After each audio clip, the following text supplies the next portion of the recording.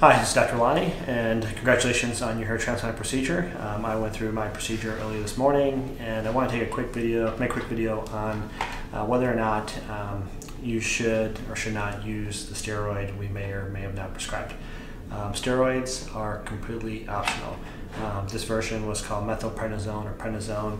They come usually in a predetermined dose pack. This one in particular has 6 days of dosing with less doses as you go further into the regimen.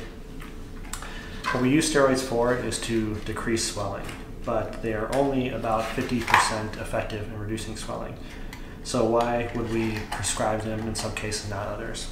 If we have a large amount of grafts we put in, we might think your swelling is more significant, so we might suggest doing a steroid.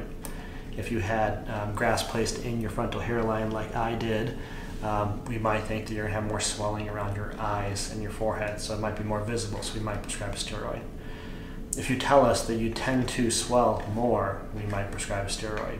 Or if we're trying to beat some type of public event that you're going to, we might prescribe a steroid.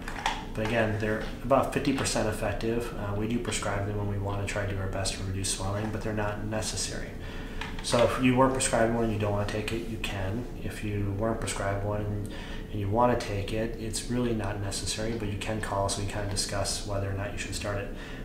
That said, if you want steroids to work, you really want to start them in the first 24 hours or even before your procedure. They tend not to work once the swelling has already kicked in. So that's a little bit about steroids. If any more questions, feel free to reach out to us.